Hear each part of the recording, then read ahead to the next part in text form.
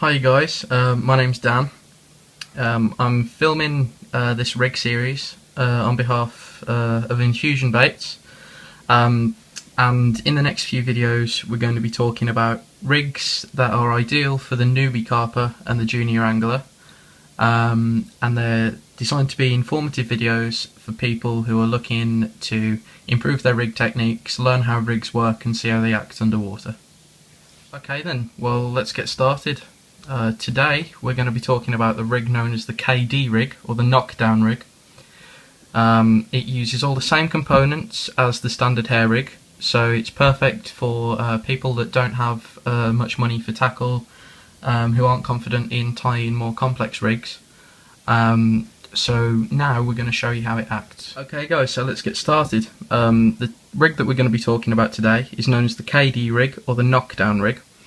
The rig is designed to have an aggressive hook angle, to really catch the carp in the bottom lip as they eject the bait.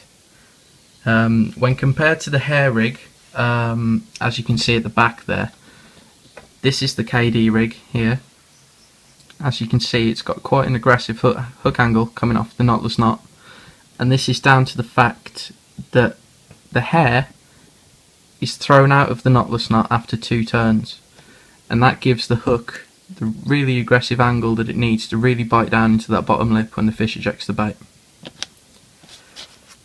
This is the standard hair rig that we have here. As you can see, the hair is quite flat against the back of the hook.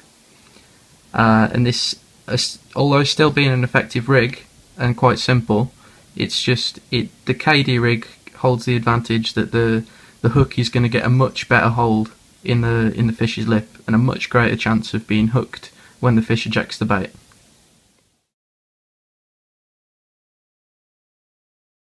Okay, so let's get started on how to tie the rig.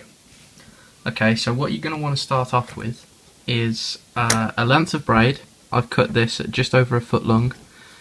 You're going to want to start off by tying a simple overhand knot in the end of your hook link, and you're going to want to pull that tight. And what this does is it creates the hair coming out of the back of the hook. You might want to trim the excess materials that you have while you're doing it, because this can help, especially if you're just starting out, because you don't want excess bits of braid getting in the way when you're trying to tie what seems like a confusing knot. Okay, so once you've tied your simple overhand knot to make the hair of your rig, what you're going to want to do is you want to grab your hook and you're going to thread the braid through the eye of the hook. This is a little bit tricky looking through a camera, so please excuse me. There we go. Okay, and what you're going to want to do is you're going to pull that down to the hair, and you'll see that now you have what's starting to look like a hair rig. So depending on what baits you're going to be fishing with, I'm going to be fishing with the Infusion baits snatch boilies. They've worked great for me so far. And what you're going to end up is something that looks like this.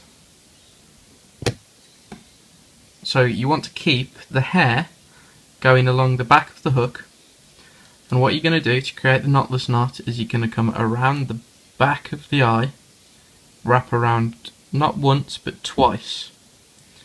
Once you've wrapped around twice, you're going to keep the line tight and move the hair out of the way like that. Then as soon as you've done that, bring your rig material back over the hair, just make sure it's get out of the way there, and then keep wrapping it round. I'm going to choose to do 8 wraps on this. Okay, so now what you should end up with is something that looks a little bit like this. And what you're going to want to do now is you're going to want to keep the knot that you've tied so far on the shank of the hook tight. And you're going to want to get the end of your hook link material and pass it back through the front of the eye of the hook.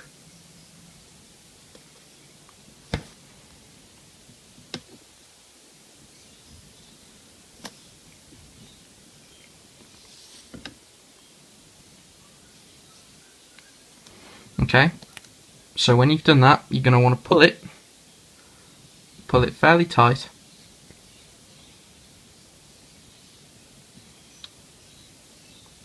And then, as you can see, you've created a knotless knot with quite an aggressive hooking angle. And that's a really strong, really simple knot that almost anyone can tie. Okay, so the final step, really, in tying this rig is attaching a swivel. I've got a size 8 swivel here. It doesn't really matter what size you use, obviously that's down to the preference of the angler. And what I'm going to tie it with is a simple blood knot. As you can see, the braid hook link materials pass through the eye of the swivel, and you're going to want to just make a first loop. I tend to do 7 turns on the blood knot for good luck, and you're just going to want to spin it round. 3. Okay, so as you can see, we've got 7 turns on the knot here. And what you're going to want to do now is pass this tag end you've got back through the first loop that you made. Okay, so once it's through the first loop that you made, what you're going to want to do is just wet the hook link material.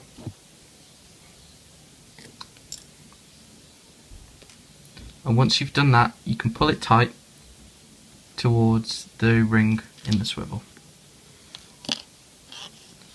And as you can see, that's created a nice coil pattern on the swivel. And that's a really strong basic knot, again, that almost anyone can tie, no matter what you are, beginner or if you're just getting into the sport.